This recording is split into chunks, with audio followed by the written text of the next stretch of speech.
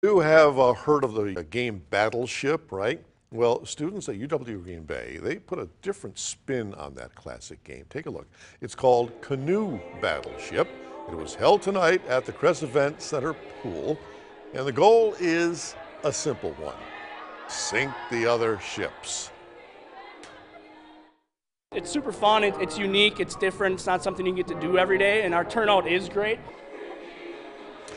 25 teams battle to stay afloat. The winners of this aquatic competition get their names on the canoe paddle and a victory t-shirt.